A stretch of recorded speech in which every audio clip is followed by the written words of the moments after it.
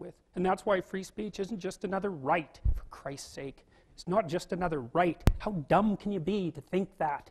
You don't know anything if you think that. It's the mechanism by which people of different opinions talk instead of strangling each other.